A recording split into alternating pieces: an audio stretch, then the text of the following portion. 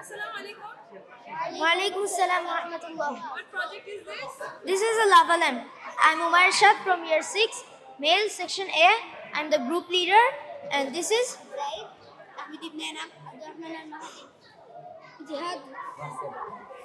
so this is the base that we made for this project, and it's a small model of a volcanic area.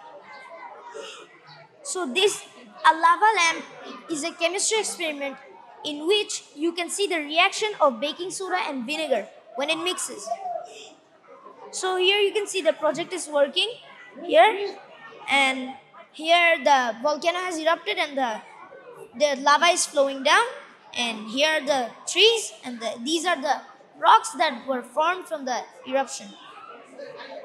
And yes, in Arabic you can call this lava lamp Barkanul Adwa'i.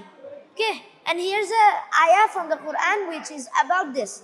And here's وَأَخْرَجَتِ الْأَرْضُ أَثْقَالَهَا. What is the meaning? And the earth brings out its loads. Can you tell me the name of any volcano? You know?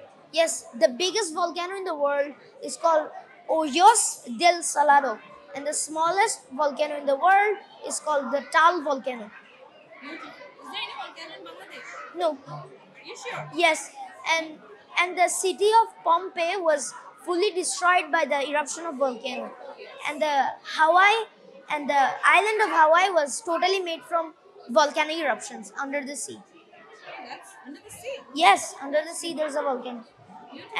And this is made when we put some baking soda at the bottom and then fill the glass with oil, and then we take another glass like this and then put vinegar and then put some food color, and then when we drop it, the baking soda and the vinegar mixes and it starts working. Frothing. Yes.